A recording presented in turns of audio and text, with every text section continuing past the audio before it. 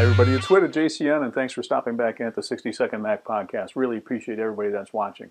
This episode's about iOS 7 again, and it's related to one we just did on the Mac where you could save a web location as an icon to the desktop. Well, you can save what's called a WebClip to a home screen on your iPhone also, or your iPad. And if you're on a web page that you like, you tap this middle button here. It brings up this functionality, basically a sharing functionality, and it's what I need to do is add to home screen, this bottom right icon. I'm going to tap that.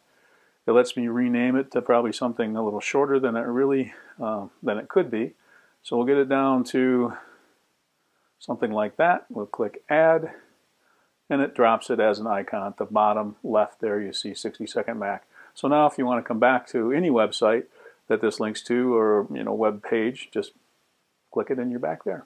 That's it. I hope it helps you guys. Take it easy. I'll see you next week. Have a good week.